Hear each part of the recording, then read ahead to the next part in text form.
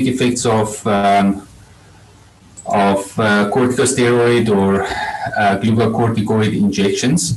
And as you can imagine, it's a fairly broad topic. Is this not okay? I have nothing to disclose. So I'll start with a brief case presentation. Someone I actually saw myself over the last few years. An 82-year-old female. She is known with facet joint disease and spinal stenosis, and she's had minimal effect with previous oral medication. Was really hoping to avoid the use of opioids. Over the, let's say, 4 or so years, let's say prior to a year or so ago when I last saw her, or maybe closer to 2 years ago now when I last saw her, she had a series of facet joint blocks and lumbar epidurals. I think for the most part, I kind of did facet blocks alternating with lumbar epidurals. Probably about 3, sometimes 4 of these per year, with the average methylprednisolone dose of about 40 milligrams or 10 milligrams of dexamethasone per injectate. Usually she got about 2 months of pain relief. So, I mean, that would mean only about 6 or 8 months a year she had significant pain relief. But she felt that this was the only thing that was really effective, and she was accepting of the risks. And I must say with this lady, I did spend quite a lot of time talking to her about the risks of repeated corticosteroid injections, and she was adamant that she's 82 years old and she wants to have her pain managed and she's okay with the risks. So if we quickly go through some of the basic science of corticosteroids, the physiology first. As most of us probably know, it's released usually on a daily basis via the circadian rhythm, and also then due to any stressors. The hypothalamus secretes corticotrophin-releasing hormone, and then the anterior pituitary gland releases ACTH, and this in turn stimulates the adrenal cortex, and this is a negative feedback system. At the level of the adrenal gland, this is just a brief picture so we can recall all the, well, some of the hormones and transmitters that's released by the adrenal gland, with the mineralocorticoids and the glucocorticoids being released by the adrenal cortex. And so cortisol and cortisone is the main hormones there that we're interested in today. So corticosteroids have significant function in carbohydrate, lipid, and protein metabolism, as well as fluid and electrolyte metabolism. And it influences the function of the cardiovascular, immune, renal, skeletal, and nervous systems. And it is essential to our usual response to stress and noxious stimuli, as well as environmental changes. And it also facilitates the action of other hormones. So this is a quick slide with a mnemonic for some of the relatively common side effects that we could encounter, side effects or complications with the use of corticosteroids. I put this one in for Virginia if the other mnemonic was too long for her. And so if we look at people that's been subjected to either exogenous or endogenous corticoid overload, they might have Cushingoid changes. And this often involves the redistribution of fatty tissues, and this leads to moon phases, truncal obesity, a buffalo hump, and then epidural lipomatosis, which is something, to be honest, I wasn't really that familiar with, and we've had a few discussions about it at our lunch rounds, and it's probably something to keep in mind if we're going to treat someone with back pain and potentially make things worse by injecting corticosteroids all the time. Hyperglycemia seems to be mostly an issue for diabetic patients, and obviously for brittle diabetics, it could be a significant issue. In the average non-diabetic patient, it's probably not clinically that relevant. It can promote hyperlipidemia, some electrolyte changes. The weight gain, there is some contradicting evidence, but a lot of it may be due to transient fluid overload or fluid reabsorption, and not necessarily long-term weight gain. The hypothalamic and pituitary axis is also...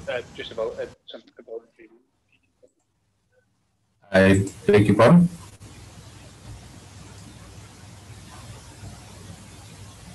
Okay, I'll continue.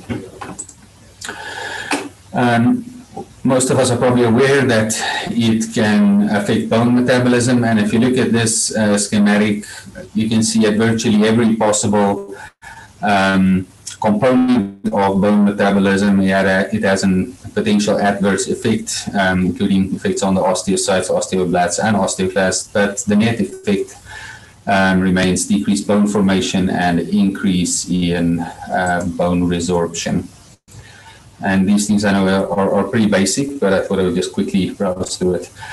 The effect on bone metabolism is interesting that I think most of us often look at a bone mass density score, which is the most commonly done test for osteoporosis or osteopenia. However, the trabecular bone score can also be affected, and this can be independent. In a lot of patients, both of these scores would be affected.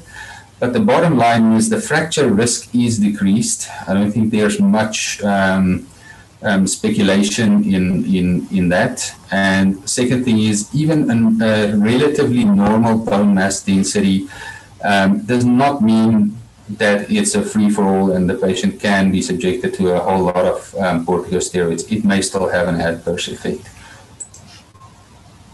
Cardiovascular effects, there are quite contradicting evidence. We know that the risk factors are often affected, these being hypertension or the blood pressure, glucose control, and dyslipidemia, and potentially also transient issues with hypercoagulability. However, there isn't any very good evidence with linear relationships between corticosteroid use and that's exogenous corticosteroids and cerebrovascular, cardiovascular, or venous thromboembolism risk. It does increase the risk of peptic ulcer disease, and you see there's the prednisone dose of more than 5 milligrams per day is noted, and in a lot of the literature that would be the kind of the cutoff for what's usually acceptable for more chronic use, and the idea is that is similar to basal cortisol release by the average person. With any immune modifying drugs, there's always the concern of possible malignancies, and there's good evidence that it doesn't seem to promote colorectal cancer, and not really anything too suggestive or worrisome in most other cancers. The psychological effects is something we probably don't pay a whole lot of attention to, and we probably should. A lot of our patients suffer from at least some of these effects listed here. Insomnia for sure, mania maybe not as common, but depression definitely, cognitive impairment maybe too. And it is very common, more common than we would probably like to know, how often these psychological symptoms are affected by the use of exogenous glucocorticoids. Just a brief look at the relative potency of these medications. The bottom part is obviously what we use more commonly. So if you correlate that with prednisone, for instance, you'll see that a mole of triamcinolone that we all often would use in injectate correlates to about 10 days worth of prednisone, or that would correlate to about a day's worth of glucocorticoid secretion by your own adrenal glands. And if we look at those dosages, there's not a lot of good evidence that, let's say, injecting 40 milligrams of triamcinolone means you injected 10 days worth of cortisol. because of the variability in how long these medications stay active and take to be metabolized and so forth. So when we inject or use the medications in pain medicine, it could obviously be in various forms. It could be injected in various areas, or it could be administered orally. And this is probably well known to everyone, but I wish to point out that the literature is really quite variable because of a variety of practices and indications for procedures, which really makes it difficult to come out with any homogeneous guidelines, and that's probably why we don't have very good guidelines. There's such a huge variety of procedures, and in the inject dates, whether people use a glucocorticoid with a local anesthetic added to the injectate, or just a glucocorticoid by itself, whether it's versus a placebo or versus local anesthetic or versus PRP or versus regular management or conservative measures, those all make it difficult to really come up with any very black and white guidelines.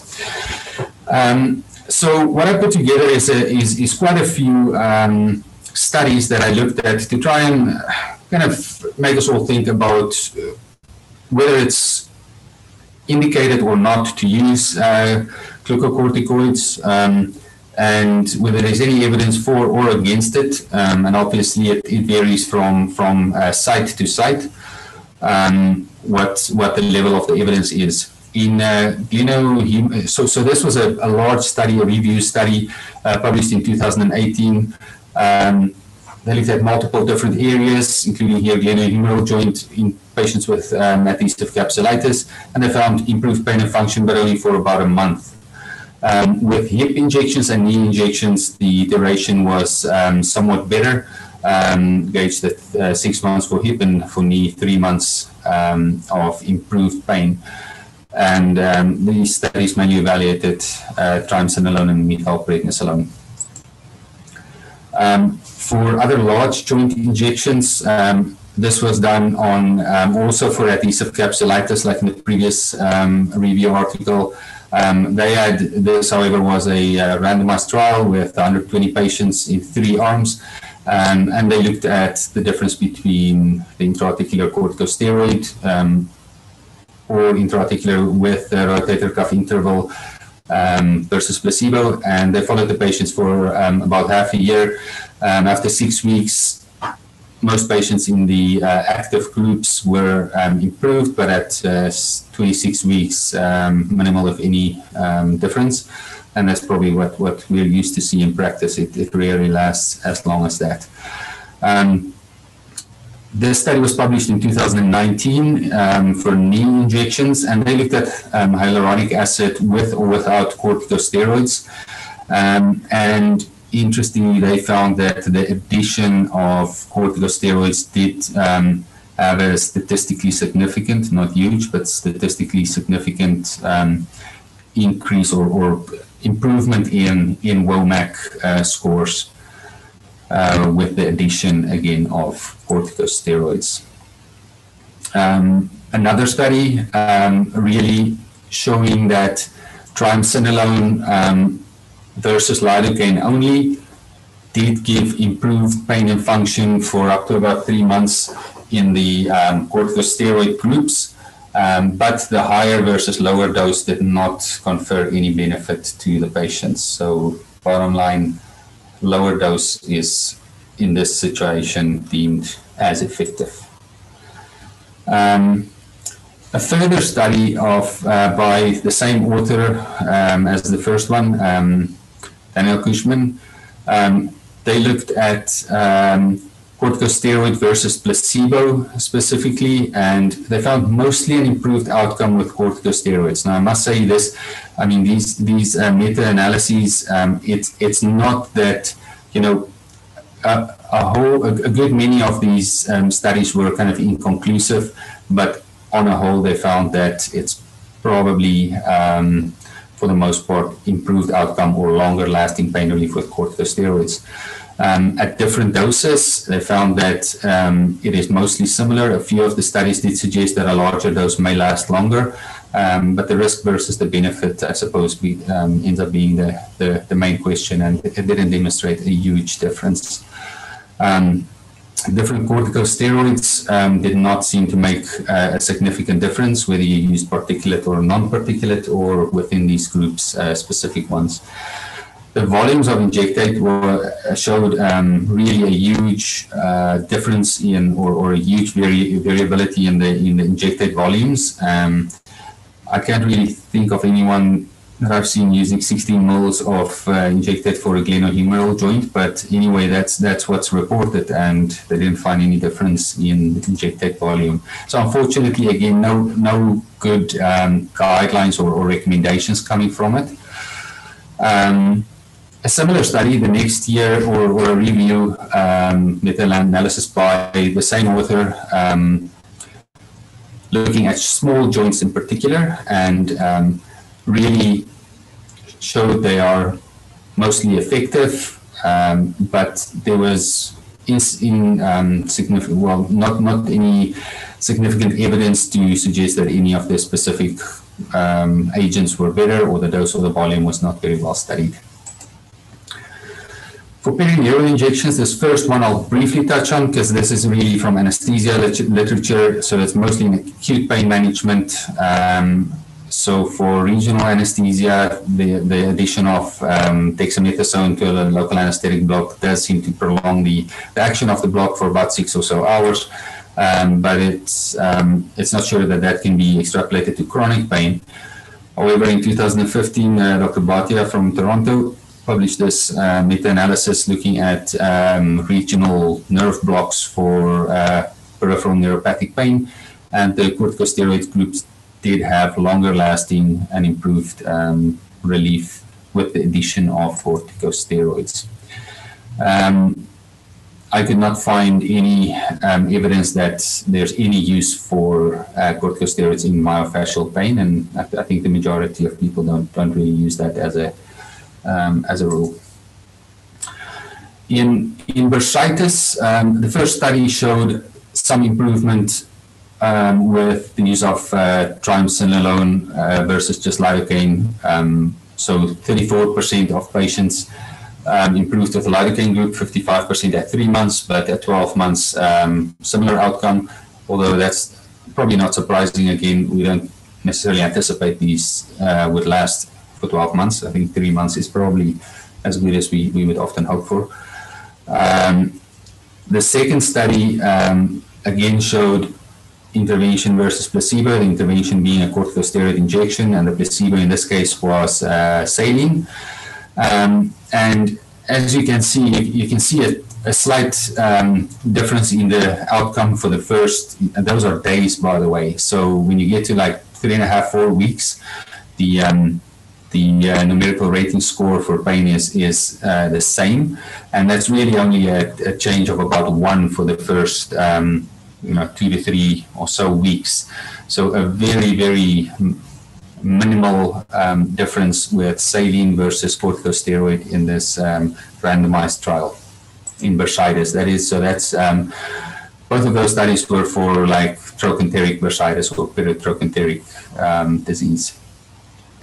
In SI joints, this is a study from about 3 years ago that looked at methylprednisolone with lidocaine versus PRP.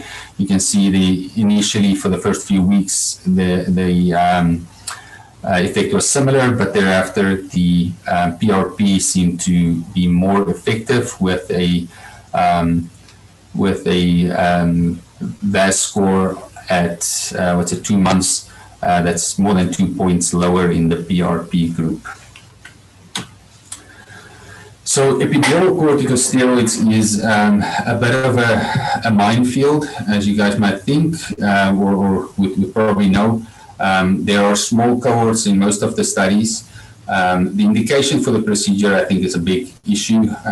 A lot of these are done for random back pain and some for more specific leg pain, and then there's the acute versus chronic groups.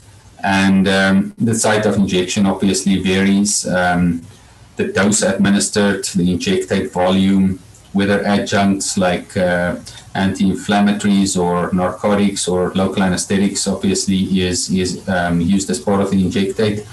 And then the outcomes measured. A lot of the studies just look at pain, but also a lot of them look at disability, and some of the more recent ones, or the ones that's driven by government organizations, look at the prevention of surgery, which is obviously a totally different group than just looking at pain. Anyone add any comments? Sorry, I heard something. Oh, I thought I did. So, on a whole, most of these studies seem to show some relief, but quite short-term, 6 to 12 weeks, with a modest change in disability and a minimal, if any, long-term benefit. Before I really look at epidurals and the evidence per se, this was a survey study done on SIS members. 314 members responded, and this was them self-reporting what they used for lumbar and cervical epidurals. And you can see here there's quite a big variability. There's a lot of people that use particular corticosteroids in epidural injections, where others think it's unacceptable. The dose varies significantly. If I go to the next slide, you can see there, if they just look at the dexamethasone utilizers, 10 milligrams, obviously it would, one vial seems to be the average go-to, but there are people that use 20 milligrams, people that use only 4, etc. So quite a big variability in the dose. And then secondly, probably as important, I would say, is the amount of injections that's deemed acceptable or appropriate by a certain practitioner. So you can see there some people allow up to 8, 9, 10 injections. That is a significant or a very small number. But if you go up to like 6 injections, that's a fairly high percentage that allows up to 6% for 6 injections, for instance. So some of the studies looking at evidence for epidurals, and specifically here the dose. So this was patients that had already all had steroid epidurals in the past. I think for inclusion criteria they have to have had one in the last 3 or 4 months.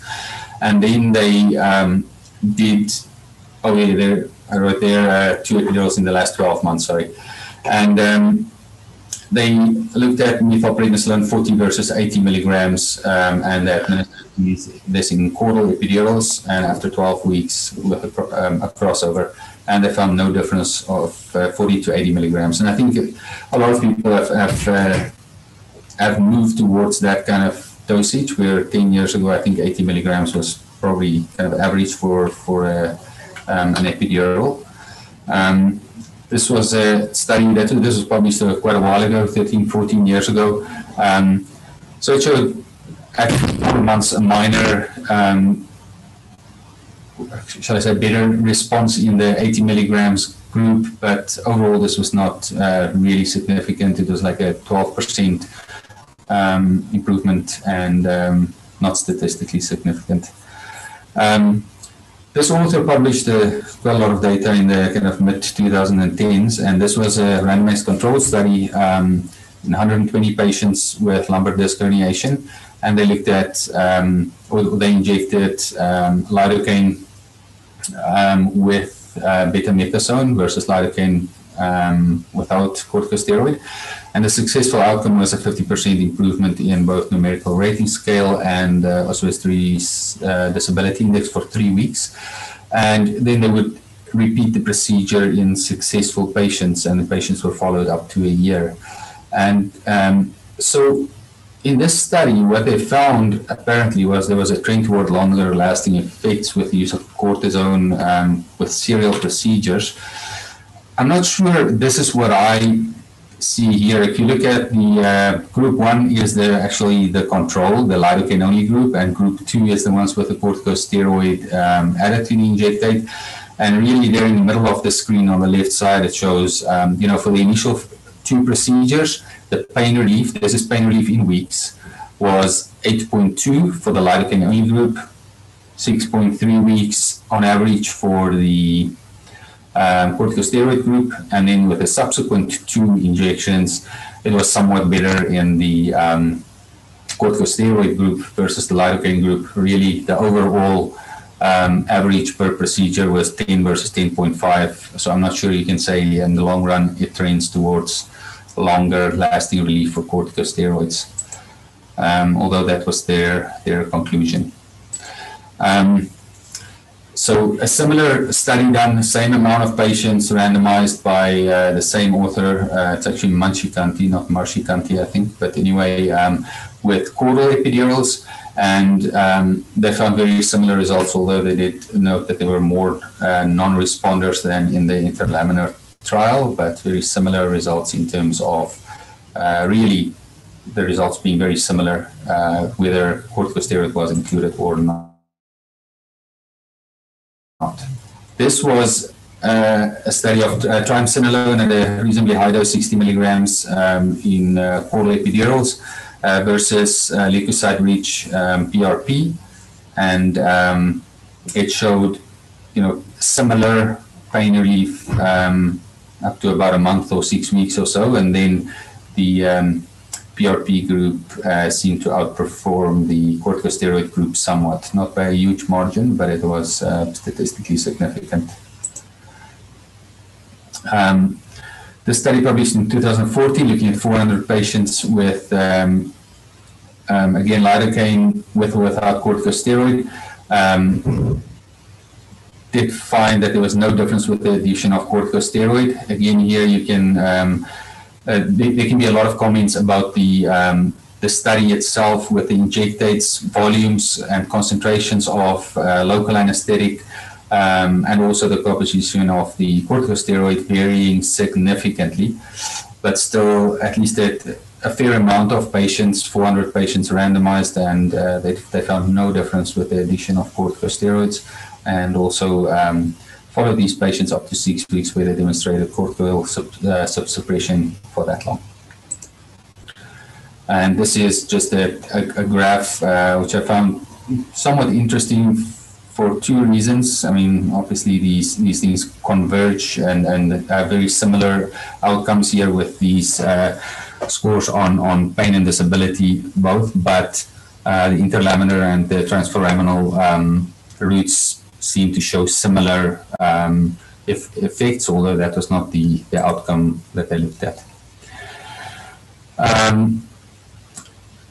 This study did not look at corticosteroids versus placebo. This was particulate versus non-particulate, and in 2017 they found that in these, that was about nearly 500 patients, that they did find the particulate steroid to be more effective than the non-particulate. Now I know a lot of people prefer not to use particulates because of safety concerns, but they found that it might be more effective in this study of 500 patients.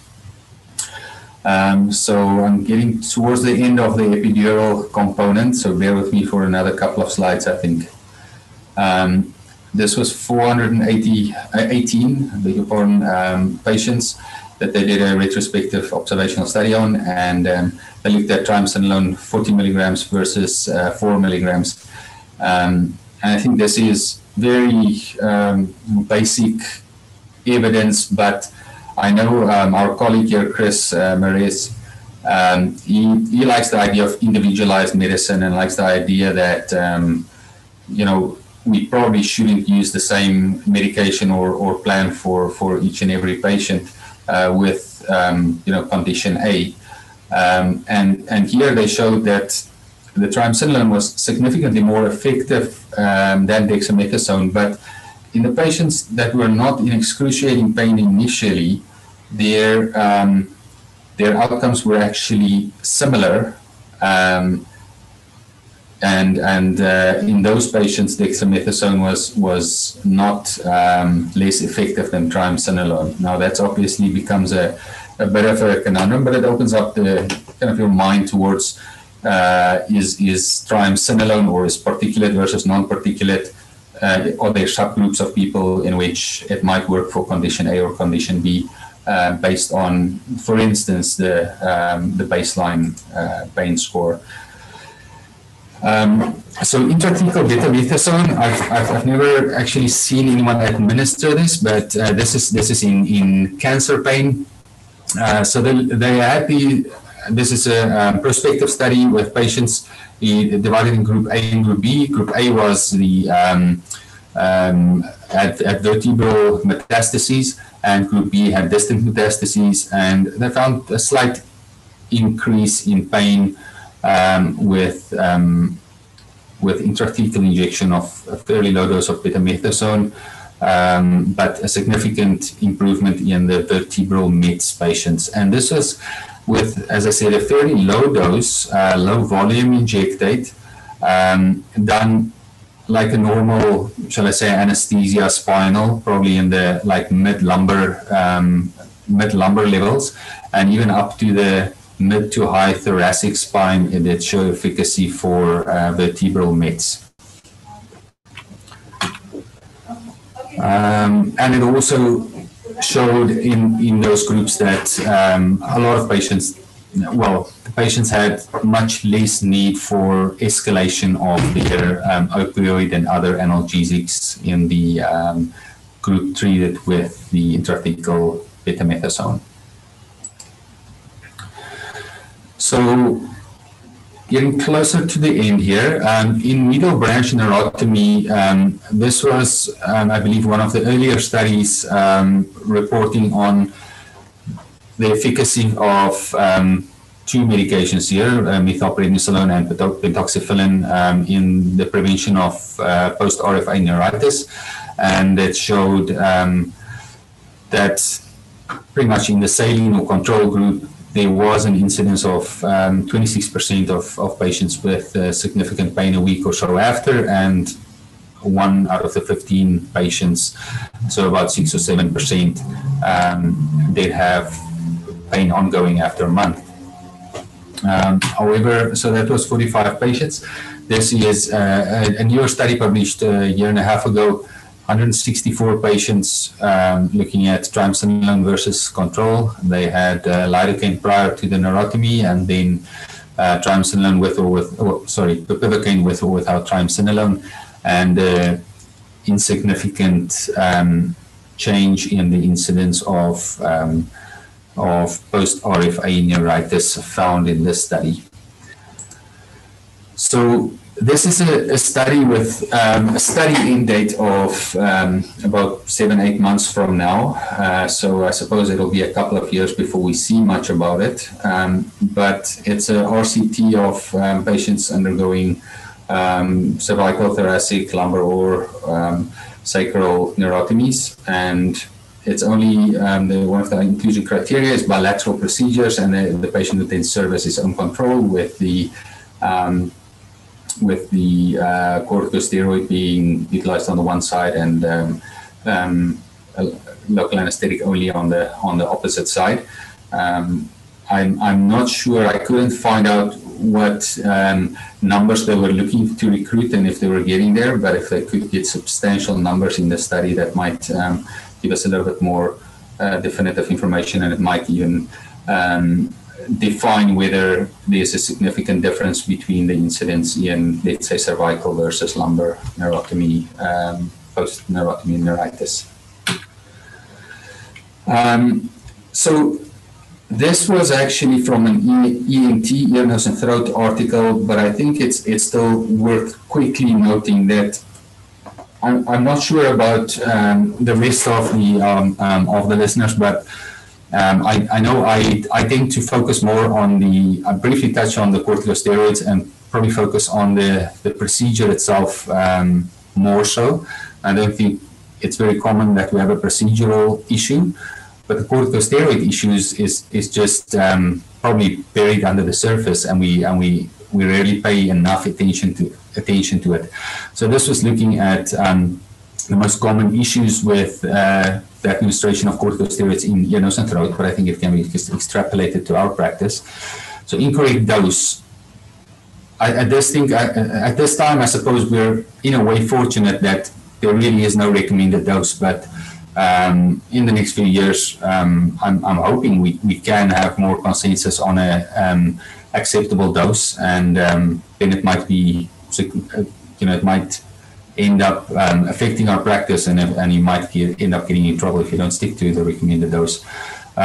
Communication failure, as always. Inappropriate drug at this stage, very little evidence to use the one or the other in the majority of procedures, but again, that may really change. Inappropriate duration, so I suppose in our situation that might mean inappropriate amount of injections, and there we always have to consider there's a lot of patients that also get a shoulder injection from their family physician or someone, and we have to be sure we calculate the whole dose that the patient's exposed to. Incorrect route of administration, probably not that significant in our situation, I hope. It is the most frequent medications cited in lack of informed consent claims. So, and it's something we use daily, and maybe after dermatologists and ENT specialists probably use it the most of all groups. So their recommendations are to discuss with the patient the rationale for use, the expected benefits, the alternatives, the risks involved with use, and obviously documentation of the discussion. Very basic, but I think I know I can improve on this. So a few take-home messages. There's no indication for glucocorticoids in myofascial injections, and unfortunately that's one of the only close to black and white recommendations I could find. At the intra-articular level, it may well be beneficial, but the dose can be limited, and I think that is well demonstrated. We may more know about the incidence of post-neurotomy neuritis and the efficacy of glucocorticoids in preventing that in a year or two. And we may get surprising results with local anesthetics only. I know some people have adopted that strategy already, but a lot of us are still using corticosteroids, probably more than we necessarily have to. So we should always consider any corticosteroid conserving measures. Is the procedure indicated in the first place? What would be the recommended dose? And obviously I mentioned there is very few recommendations, but if you're wondering if you should use 5 or 10 of dexamethasone, you should probably use 5. For the most part, there's little evidence that the larger dose has pain benefits, and obviously it has other issues. Viscous supplementation, not always available due to financial constraints, but should be considered. Prolotherapy, same thing, not always available like PRP and stem cells, but these are things we should always consider. Botox injections, I wasn't really familiar with this, but it could even be used intra-articularly apparently.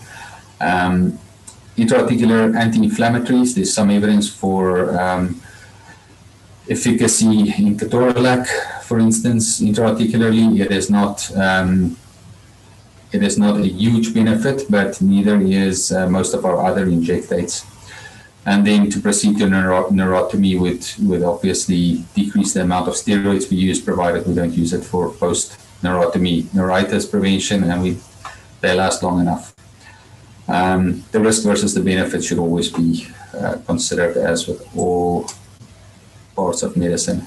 So if I can finish up with this presentation, the case I discussed earlier, lovely lady, 82 years old, she ended up having an MI, and just because I knew her quite well, I knew her family, I heard a lot of things going on behind the scenes, which I certainly wouldn't have heard otherwise. So she went to our closest cardiology institution 500 kilometers away, had her PCI stent placed. I think it was about 3 days later, her daughter brought her back home. They stopped for gas, and she slipped and fell on the ice and fractured her hip. And last I heard of her, this was probably somewhere between 18 months and 2 years ago. So it was probably about at least a year after these two incidents. She was still mostly bedbound. she was obviously still in pain. Nothing had changed there, but I don't think I can say that the injections necessarily caused her MI or her femur neck fracture, but it certainly, because it's someone I know and I hear of every now and then, it's something I keep in the back of my mind all the time, that number one, is it necessary, because it may confer risk. It was an eye-opener. And number two, we wouldn't know about these adverse events in a lot of patients, and we probably need to be sure we have good reason to inject corticosteroids when we do. And I think that's about it.